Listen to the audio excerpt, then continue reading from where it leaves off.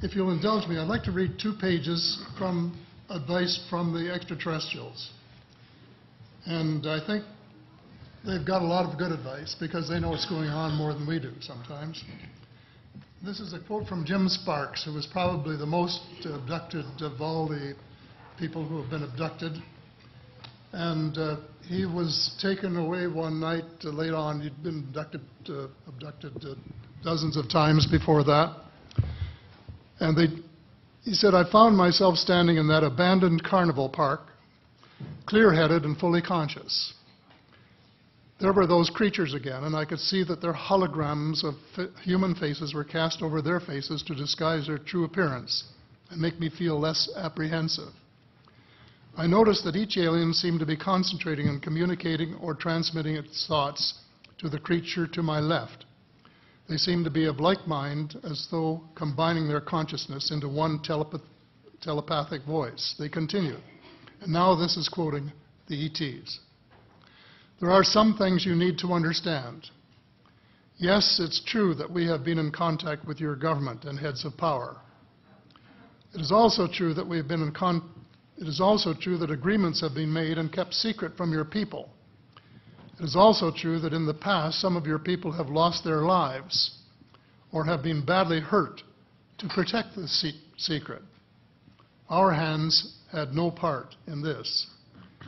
We contacted your leaders because your planet is in grave trouble. Your leaders said the vast majority of your population wasn't ready for anything like us yet. So we made time agreements with your leaders as to when your people would be made aware of our presence.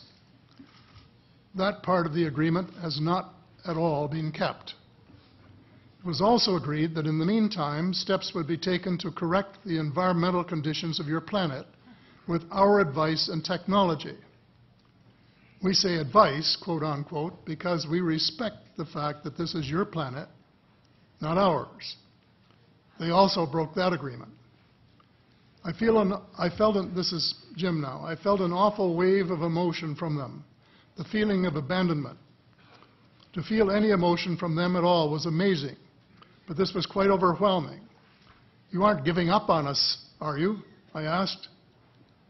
There was a long, silent pause, and I received the transmitted feeling of tremendous loss. Well, are you? I asked. No. I felt an immediate sense of relief, straight from my own emotions. But then the extraterrestrials again, your air, your water are contaminated. Your forests, jungles, trees, and plant life are dying. There are several breaks in your food chain.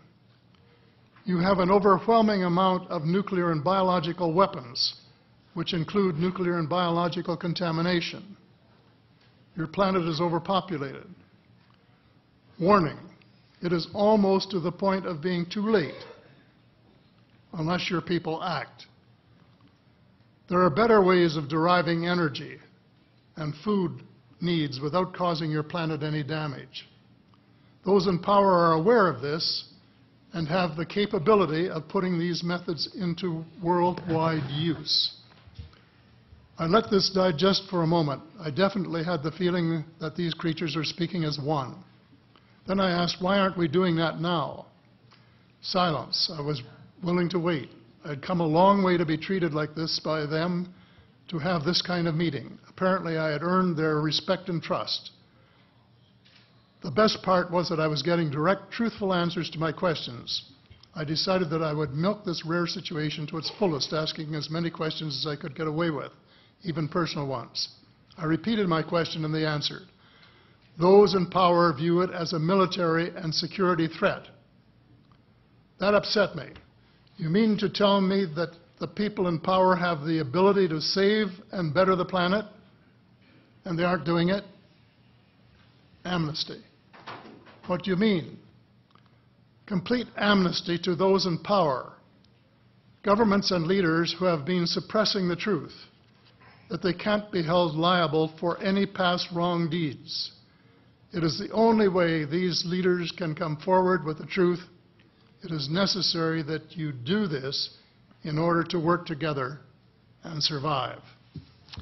And the I think senator's that's time has wonderful expired. advice, straight from the extraterrestrials.